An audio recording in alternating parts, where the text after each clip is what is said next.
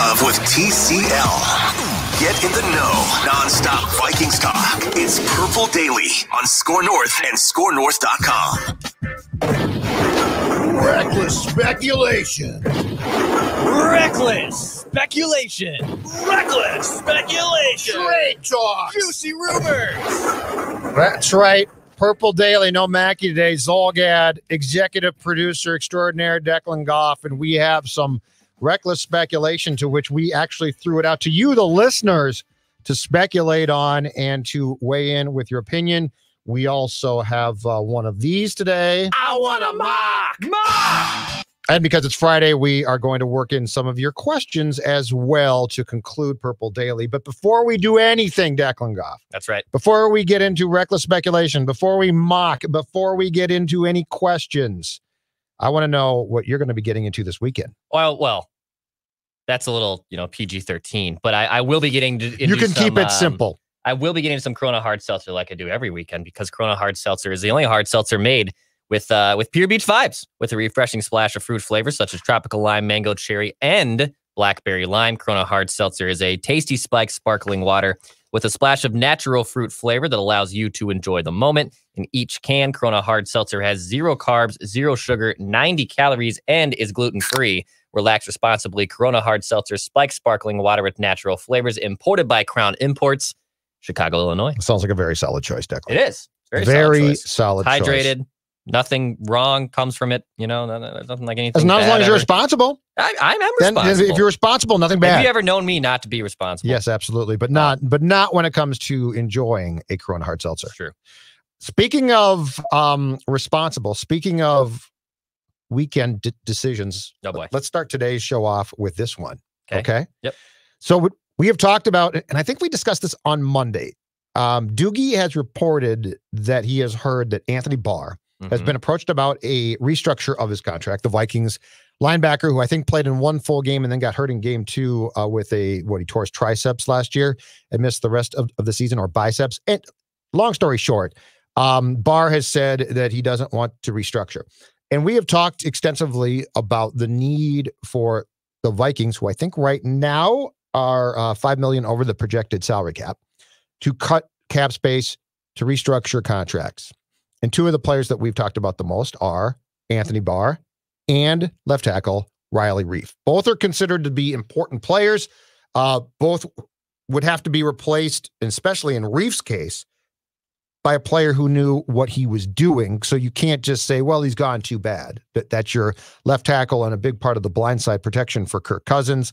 And Barr, basically behind the scenes at least, is considered to be extremely important because of how he helps out and knows things and creates problems, although they might not always be seen statistically in the Vikings defense. And so the question that I threw out on Twitter, and so far we have 1,239 votes, is if the Vikings can keep only one of these 2 players because of their 2021 salary cap hit, and neither agrees to a restructure, who do you retain? Okay. The voting so far, again, it's 1,000 plus votes. Riley Reiff, we're at 62% say that they would elect to keep Reiff.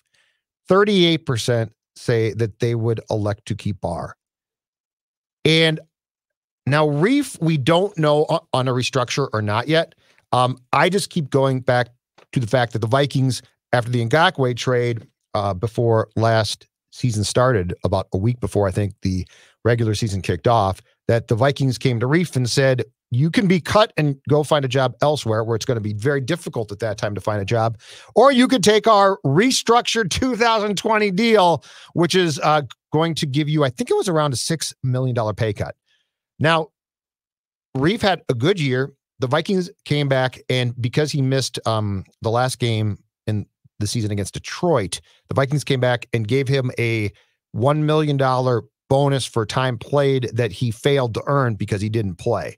That was a goodwill gesture. I'm not quite sure, Declan Goff, that gesture will make Reiff say, you know what, I really appreciate the $6 million that you took away from me before the start of last year. That's right. So I'm not sure exactly how that conversation has or will play out when it happens. But do you agree that if you had a choice and you had to either trade and or cut Barr or Reiff, that you would keep Reiff for 2021? Yeah, I would. For two reasons. Number one, I think the offensive line is already pretty fluid, and removing a cog from that log is, for the lack of better words, is going to be more problematic for the Vikings line, because then you're sliding Ezra Cleveland over, most likely to the left tackle spot, which he's played before, but I mean, the jury's still out if he can play it at an NFL level, only being a rookie. Then you're also looking at probably adding another rookie, and is it going to be a Garrett Bradbury situation, or is it going to be a situation where it's still a slow learn because you're jumping from the college pros right to the NFL? That's a big ask from a lineman. I also look at it as, all right, both these guys in 2021, are basically making the same amount of money. Like literally Anthony Barr is making 15, Riley Reiff's making 14.9 on their cap numbers for 2021. The cap hits are almost identical. So they're basically identical. So, yes, sir. So would you rather have the offensive line? Would you rather have the linebacker? Also taking the fact that this is going to be Reiff's, if he plays under it, of course, and that's the premise of this conversation. Reiff is a free agent after 2021. Right, Anthony Barr is still on your books for, I believe, 3 more seasons. Now, in 2022, if you wanted to, you could cut Anthony Barr for $5 million and save 10 against your cap, which would be pretty decent. Or I can just ignore all the dead money and keep Riley Reiff for 2021, figure out a way to trade Anthony Barr to get out of that contract, and I think that's a win-win-win. Because, look, Anthony Barr might be a more analytical, darling player, and he does a lot of things that you might not see on the sack totals and on the tackle totals. That's what we're told. And that's what we're told. And I'll take people's word for that, because I'm not going to pretend to know that kind of stuff. Go ahead. I'm not going to. Go ahead and pretend. But I think Riley Reiff is more important to the 2021 Vikings success, even though he's a bit older than Anthony Barr and plays a less sexier position. I think it's an important position. It's an important one. Left tackle's huge. I mean, people say we're down on Kirk, but at the same time, I don't want to get him absolutely killed from opposing defensive lines next year. So, yeah, I'd rather keep Riley Reiff than Anthony Barr.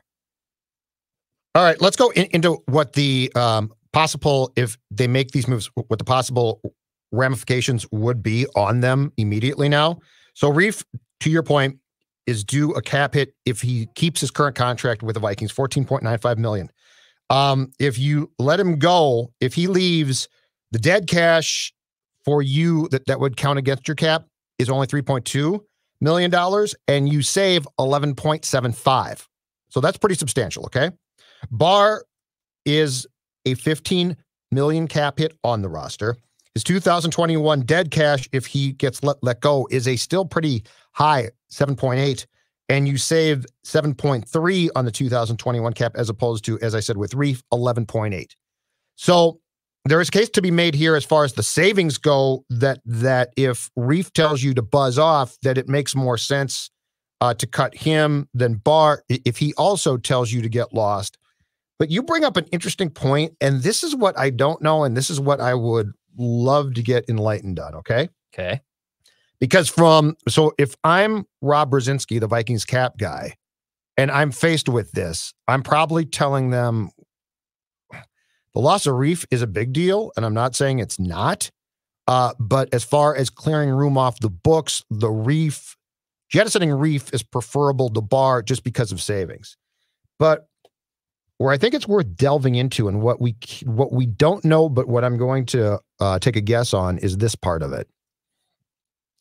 Zimmer and Spielman, all right? So when they sit down to discuss this purely from a football standpoint of the importance of the players, Riley Reiff is Kirk's blindside protector, a veteran going into the last year of his contract. But if he tells you, I'm not going to take a pay cut, and I'm going to, you screwed me last year, so I'm coming back and not doing you any favors this year. If you're Spielman, I think you still think it's left tackle. This is our quarterback. We're paying him a ton. He's certainly been durable, but you are looking at tempting fate. Unless you've got a left tackle solution, you are looking at tempting fate, because your left guard in Dakota Dozier has to be replaced too. Mm-hmm. So now it's on. It's a big problem. That would probably be my standpoint, or that would probably be my end of the conversation. I think Zimmer's end of the conversation is going to, and this is the unfortunate thing, and this is where it sort of goes sideways.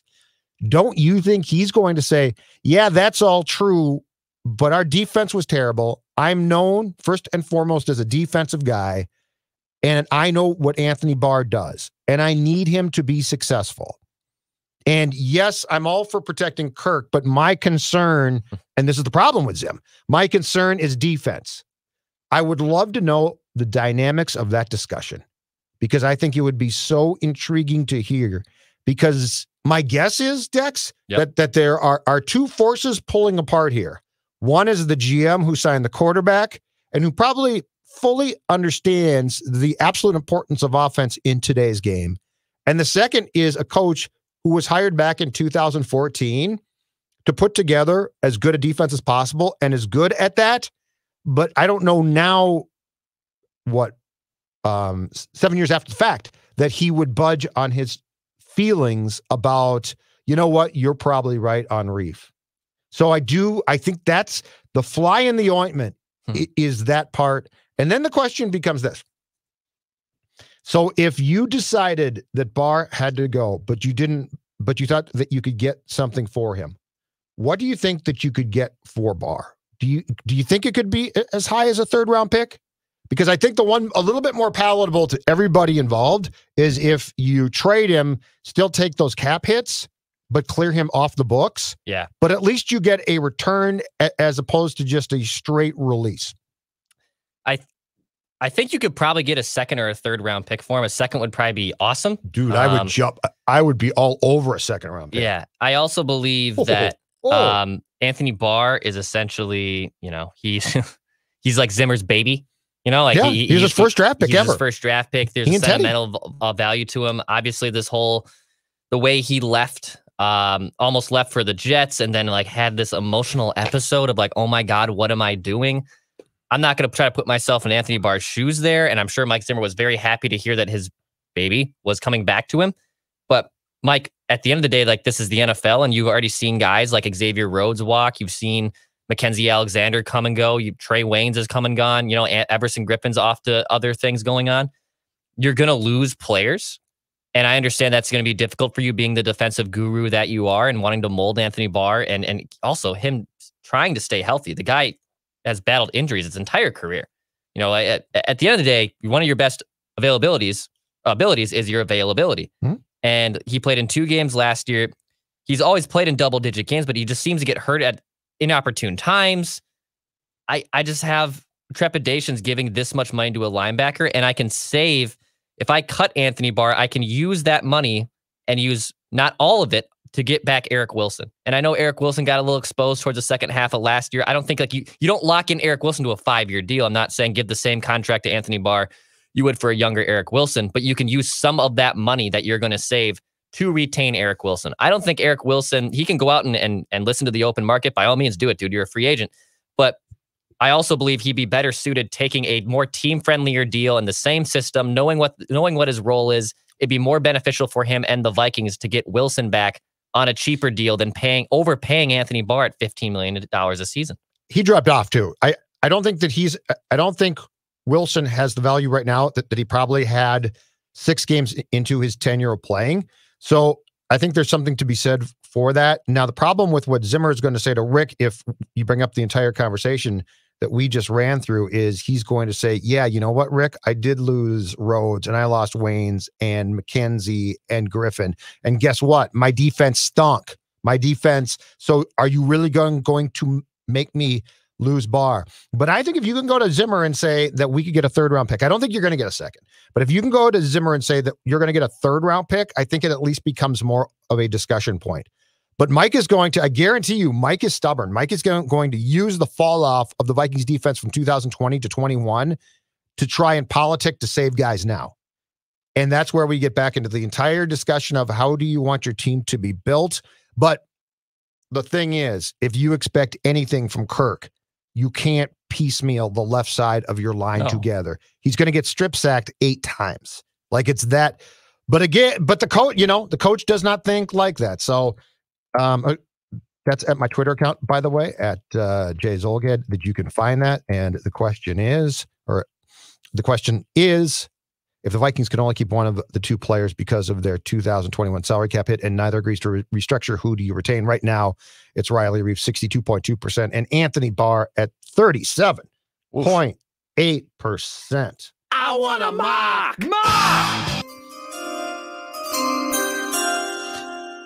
Beautiful, because we have a big one. Is this a 3.0? This is a 3.0. From Kuiper? No, Kuiper was Kuiper 2.0 on Tuesday? I think so. This is McShay predictions for all 32 first-round picks heading into NFL free agency. And if I am not mistaken, we are sitting right now on McShay 3.0. Oh, my goodness. With trades. Everyone's doing trades now. Oh! ESPN, welcome to 2021. Everybody's doing trades. So let's run through the top picks and then eventually make our way down to what the Minnesota Vikings are going to do, okay? Okay. Todd McShay, Jacksonville. Go ahead. Say it. Trevor Lawrence. Yeah. Sorry. New York Jets, number 2. Go ahead. Say it. Guessing Zach Wilson. Yeah. Yep. The BYU kid everywhere. BYU kid. Every year. At number 3, it gets interesting because we have a trade Okay. made with the Miami Dolphins on the clock. In that trade, Carolina, according to McShay in the headline here that's written, jumps the QB line. Oh, wow. So we've got Carolina going from what would be the 8th pick to the 3rd pick. And this pick comes from the Dolphins, of course, through the Texans. And by the way, I think that in reality, I would not be surprised if we see a Deshaun Watson trade around the draft. And if this pick actually goes back to the Texans, it's the Texans pick. It went to the Dolphins. And now, according to McShay, it's going to go to the Carolina Panthers. And they're going to take Justin Fields. Wow. Wowzer. That's an interesting one. Interesting. It gets more intriguing. Because at number 4, and was it Kuiper who had this, or was it Draft Blaster? I don't even recall now, but Phil read this a couple days ago. At number 4, the Atlanta Falcons take Trey Lance, quarterback, North Dakota State. Wow. So Trey Lance Finder 2.0. started 17 games in college, going 4th. I can't get my head around that one. Yeah, I don't get it, man. I mean, you would have to be so sure of yourself. Right. That's the 4th pick. I know. Well, like even look, I get quarterbacks are tough to judge. I get all that, but 17 college starts. Yeah, that's not. What was Trubisky? I think only 13. Okay, I think only started that's 1 year. That's the type of stuff that just scares me. I mean, even Sam Bradford started 3 games his last year of eligibility, but he had a body of work of 28 starts before that, and he was Sam Bradford. I like how you put that. Exactly. Sam Bradford. Exactly. All right. So after Trey Lance at number 4, going to the Atlanta Falcons, we actually have, I think this is pretty much the consensus of all mock drafts now. Cincinnati Bengals at number 5. The Bengals take Penei Sewell, the offensive tackle from Oregon. Joe Burrow is going to be well protected. You know what? I sort of like how this is, if this shakes out this way for the Bengals, because Burrow, I really like him. Yep. And if you could put the offensive line in front of him that they appeared to be building there, it's impressive. At number 6, the Philadelphia Eagles take tight end, your guy out of Florida, Kyle Pitts. I like it. Kyle Pitts is going to be a baller, man. So he goes 6. 7, the Detroit Lions take LSU wide receiver Jamar Chase. 8, the Dolphins getting the pick that McShay traded to Carolina. So the Dolphins are now picking 8th. They take Devontae Smith, the wide receiver from Bama. And then at number 9, I take you to this pick because it's a trade between the Broncos and the 49ers. And the Niners acquire the 9th pick to take a quarterback. Uh-huh. This is so the two things about mock drafts that are beginning to intrigue me, and it's a little bit of a tightrope because it's dangerous, are Trey Lance for sure. Trey Lance 4th really intrigues me because it scares me. At number 9, McShay has this trade. So the pick goes Denver to San Francisco. Mac Jones, quarterback, Alabama, going 9th. Again, I don't know about this one, man. Yeah, I don't get that. You have Drew Lock. Why drafting Mac Jones? Oh, stop with Drew Lock. I don't know. Stop with your Drew Lock love. Come on. What's wrong? But is Mac Jones like? No. He now has his name in the same sentence with Tom Brady, which confused. Like, I like Mac Jones, and he might be good. I don't know, but is he a top 10 quarterback? No, he is not. I don't understand that one bit. So the one guy that I'm a little bit concerned about, but I think that I would take in the top 5 is Justin Fields, okay? Like, I'm not positive he's going to be a great pro, but I think I would take that chance, okay? Yeah. But outside of Trevor Lawrence, outside of Zach Wilson and Justin Fields as top 10 picks, Trey Lance and Mac Jones. Next. I feel like I'm missing something here. I don't like it. Number 10, the Dallas Cowboys. And I think, again, this has become sort of a consensus pick. Cornerback Patrick Surtain II. His dad was a good player from Bama. He was. The 11th pick, another wide receiver from Bama, Jalen Waddell, who's been mocked, I think, in various drafts to the Vikings. And then let's skip to the 14th pick, where the Minnesota Vikings, Mike Zimmer is celebrating right now, and you won't be surprised. Okay. The Minnesota Vikings take Payne, the defensive end, Kwity Paye, the defensive end from Michigan. Kwity Paye. I want a mock. I like Kwity Paye. We did a Dex reviews over Kwity Paye. Yeah, I wouldn't mind Kwity Paye. I wouldn't mind that. I think he has to be built up a little bit. He reminds me a little bit of Daniil Hunter in the fact of I think there's an athletic freak inside of there that's obviously noted, but I think there might be something.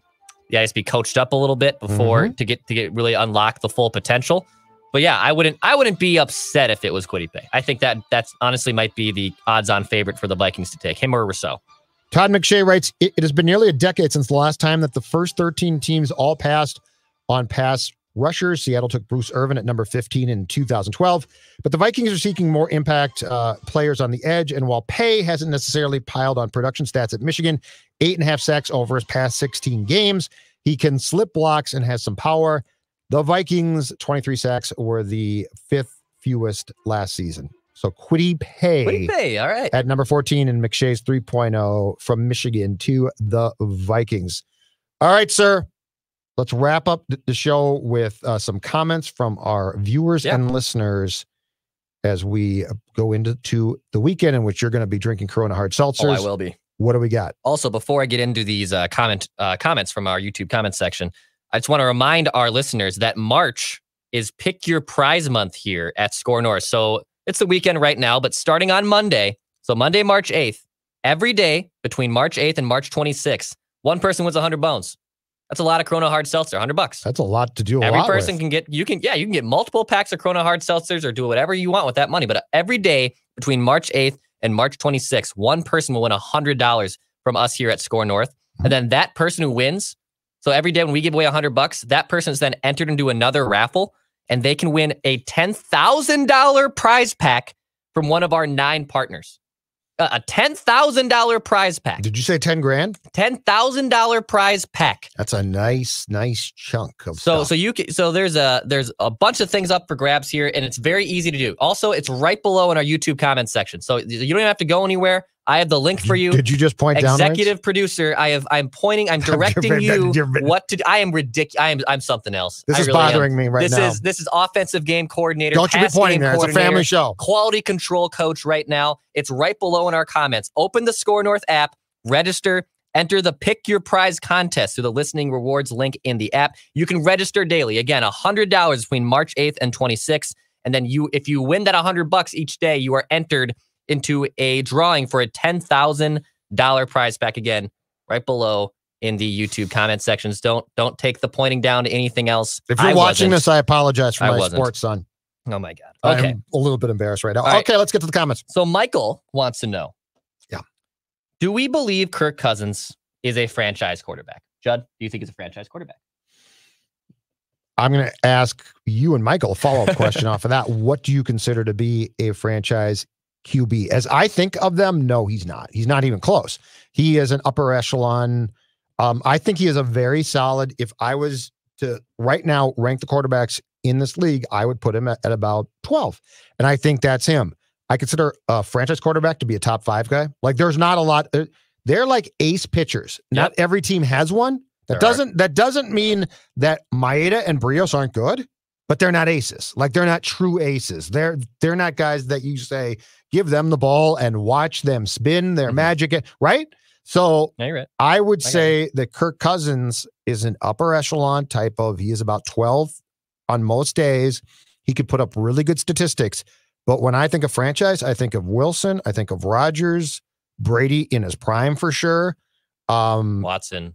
Yeah. I think of guys that I could definitively put at some point in time in a top 5. Kirk Cousins has never, ever, ever landed in a top 5 list.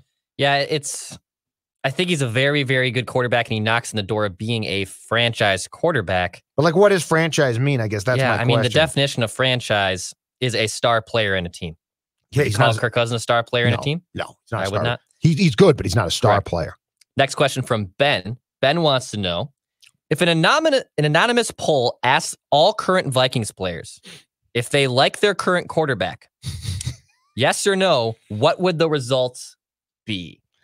An anonymous poll. So there's 53 guys on the roster. Yeah. It's anonymous. I would you know what? I know we're critical of Kirk. No. I don't think this isn't spicy. In my opinion, it's not spicy. I would say 75% of the locker room believes in Kirk. I would say 75% of the Vikings players, if it's a yes or no, is this the question? Do they think that he can win, or do they just like him? If they like him. Oh, I think it'd be lower than that. I think it's 75% they would. I think if you ask flat out and they didn't have to be held accountable for their response, I think it's about 60-40. Interesting. I think it's about 60-40. There's 60-40 that they don't like him? No, that they do. That they do. But I think if you ask, do you like him, which to me implies, can he lead? Do you trust him implicitly? Like if you did, and this does not mean that he was a great guy, but if you did the same poll with Favre, it's probably 95, 99%, right? Right. Because he's just Brett Favre. You're like, it's Brett Favre. Yeah, he makes some dumb plays, but he's Brett Favre. Kirk Cousins does not have the same cachet to him. I'd say it's 60-40, still, but I think that there would be 40% that's like, yeah, not really. Couple more here. Mike wants to know, and we talked about this a little bit earlier in the podcast, but will Anthony Barr be gone? Percentage chance Anthony Barr is gone. So I think there's more going on behind the scenes than we know. So what Rick said in his media availability, was that on Wednesday? Mm-hmm. Don't buy it. Like pay no attention to what Rick said, which was basically, oh yeah, he's coming back. I think they're trying to trade him. I think they're trying to shop him. I think they would trade him if they could. I do not think they'll release him because I think they want something back. The question then becomes, can they trade him? I'm going to say I think he is back, but I think that they are working on seeing if they can do something with him. I think he's gone. I personally think he's gone. I think he's played his last snap as a Viking. It's a good guess. I don't think they release him. Okay. I think that they feel his value is too high to just turn him loose, but I also believe that they are trying to probably get some draft picks. Mm-hmm. And if they can make a trade to get Dex, if to your point, they could get a second round pick, heartbeat. But I think they take a third rounder for him. All right, last one here. It's an off the wall one. Matthew wants to know, is Declan turning the camera off and moving out of the frame to snort lines? ? I get it. Matthew, number one, no, I don't do drugs. That's inappropriate. I would not. If I turned off this camera, it would be Corona Hard Seltzer. It would be to crack a Corona Hard Seltzer. I have no problem with. They're a sponsor of the show. We love them. To take you behind the scenes of why that sometimes happens, it does happen. I use a GoPro here. So even look at this little pan shot here. I use this little GoPro. It stops sometimes. And it stops. And Judd and Phil have a laptop. They use their own webcam. We have configured the audio that we use the radio board here to feed into it. So they're actually muted on their own laptops, and it's picking up the sound through our radio board. So I'm sure there's a lot of this is going right over a lot of people's heads. But at the same time, this GoPro and my visual on the screen controls Judd and Phil's audio and visual on the screen. So when I turn off the camera, that would mean then Judd and Phil wouldn't be able to hear anything. So when you always are looking at the random guy who's just standing there and squinting a lot, doing this, I'm all good. It's because, number one, I have to be on the screen because I deliver excellent takes and I contribute to the show. Number two, you're an executive producer. If I'm not on the screen, you won't be able to hear Judd and Phil. So, and sometimes, yeah, the camera freezes. Usually there's going to be a bunch of people who are like, yeah, that's great. Can't hear Judd and Phil. So actually, maybe that is. Maybe I'll start doing that. But when we're on Ventline, that's a different story. When we're all at home, different story. When we're here in the studio, I have to be on the screen because I am literally dictating all the audio and visual. So that is why. So no, long-winded answer of no, I'm not doing drugs. Reckless speculation. Even though... Reckless speculation. Even though an executive producer has the rights and now the income to do those, no, I don't do those, Matthew. That's inappropriate. Reckless speculation. But I appreciate the Juicy question. rumors. Appreciate the question, my friend. Matthew going to the ultimate place of reckless speculation. Does Declan do coke during the show? Think about it. Think about it. Like we have gone to trade rumors, free agency. Now we have listeners crossing over to basically, is Studio 54 in your building? Oh my God. Yeah, no, I no. No. All right. Respect it though. With that, we're done. Phil's going to be back on Monday. Have a great weekend. Purple Daily. You can find all of the time, of course. We're doing it on a daily basis and have been now for months. There will be another show on Saturday as well. So this is the Saturday show, actually. Oh, this is the Saturday show. Saturday show. And then we did the Friday show. And then tomorrow, yesterday. Okay. As you're watching this, Ventline will come back. We'll have 3 listeners on. Oh, yeah, that's right. We'll probably talk some more Riley Reiff, Tony Barr Riley talking. Yeah, Tony Riley. Right, Tony Riley has their piece of paper. I don't even have. Dang it! I need to get the piece of paper to throw at the camera, but I don't have that. You do one of these. Yeah, you do a little bit of this. Hit it.